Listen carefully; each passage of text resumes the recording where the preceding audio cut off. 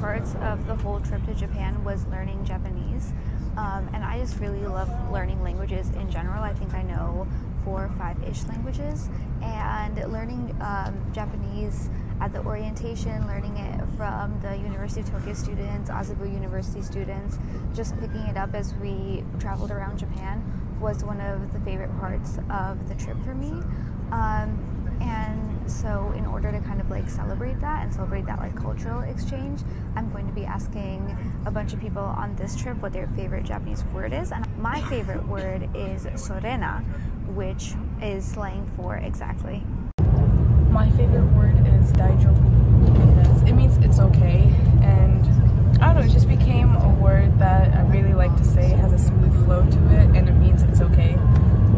So it just, I don't know, I just vibe with it. So my favorite Japanese word is maji because you can add it to so many different sentences.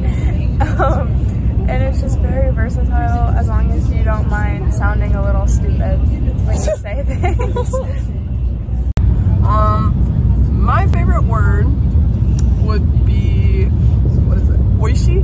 Oishi. I love saying that, and I said it a lot because there's so much delicious food in Japan, and like, I like to give them compliments. My favorite Japanese word is probably kansha.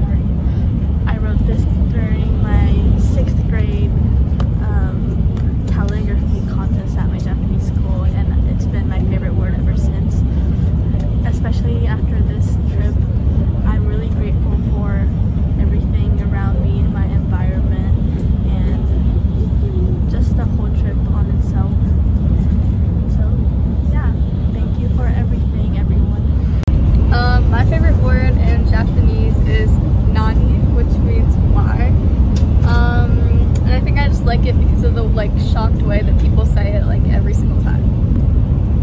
My favorite Japanese word is watashi wa, which means I am, just because I think it sounds fun. So hi guys, so my favorite Japanese word might be a little different than some of the other people's, but my favorite Japanese word is shinrai, which means trust. And I'm actually gonna probably get it tattooed somewhere, but A, I think it sounds really cool in Japanese, and B, it's been an important part of my life. So yeah, shinrai.